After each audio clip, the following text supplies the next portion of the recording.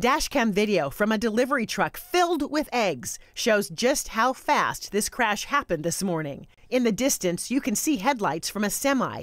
As it gets closer to the delivery truck, the driver swerves right toward the barrier after realizing the semi was driving in the wrong lane. The semi sideswipes the delivery truck, spilling the eggs out of the trailer and across the concrete. This photo, shared by the Washington Department of Transportation, shows hundreds of boxes and eggs covering both lanes. Another angle from state troopers shows the cleanup.